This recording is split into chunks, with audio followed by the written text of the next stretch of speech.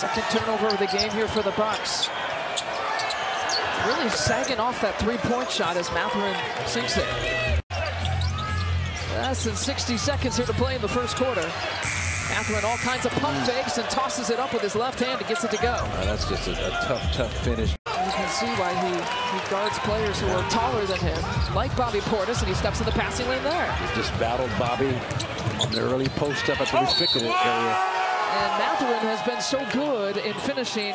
That they adhered to strictly at the start of the season, and now he's starting to look like Chris Middleton over this last month or so. Putback is good for Bennedict Mathurin.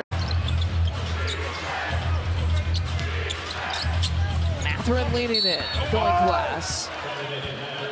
And they're going to give him an and one. 6-point game. Love it. Nice job. Portis is 0 for 4 from the three-point. Again, transition.